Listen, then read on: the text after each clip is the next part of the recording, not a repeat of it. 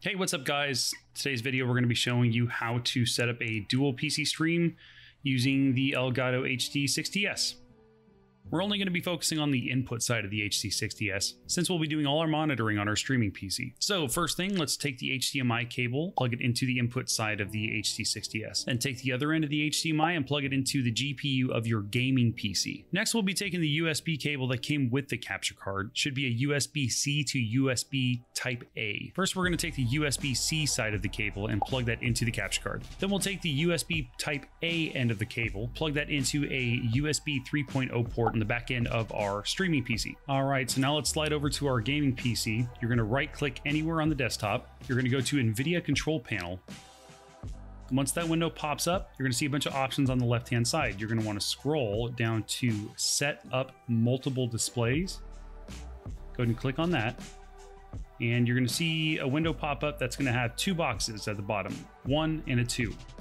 The box with the number 1 representing your actual monitor, and the box with the number 2 on it is going to be your capture card. Basically what we're doing is we're telling Windows that we're going to be using the HD60s as a display. What we're going to do is we're going to right click on the 1, we're going to hover over clone with, and select the 2. And basically what we've done by clicking apply is now we're cloning whatever is on our main monitor over to the HD60s. Go ahead and click yes, and we are done on the gaming PC. So here we have Into the Breach booted up. We want to get this video feed over into our streaming PC, so that way it can be captured by OBS. So let's slide over to our streaming PC. So we're just going to start off by making a brand new scene. So we're going to right click on the scenes, you're going to hit add. For the sake of the tutorial, I'm going to type in capture card. And then we're going to add a source. We're going to go to video capture device. Also for the sake of the video, we're going to name this HD60s, even though I'm never really that organized. So normally, I know in my case, when I first set this thing up, the video feed didn't pop up automatically. It did on this video just because I was already tampering with this before I hit record. But in the event that you don't see anything, all you have to do is just scroll down, select the capture card in the device list.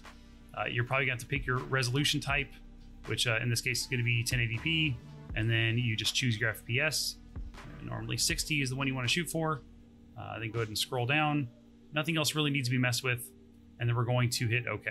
There's no additional audio devices that need to be set up either, because all the audio is being ported through the HDMI. So you will see the capture card in the OBS mixer as a standalone audio device. So I've had a couple issues where the audio was not being sent through the HDMI over to my streaming PC. Usually would happen after a Windows update, or I'd turn my computer off for the night.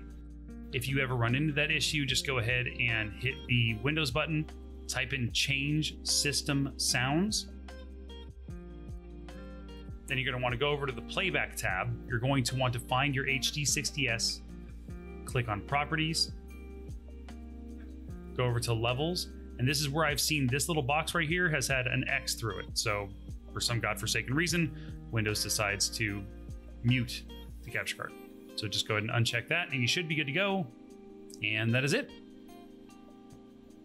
Hope you guys enjoyed this video. Thank you very much for watching. Please like and subscribe, and I'll see you guys on the next one. Thank you.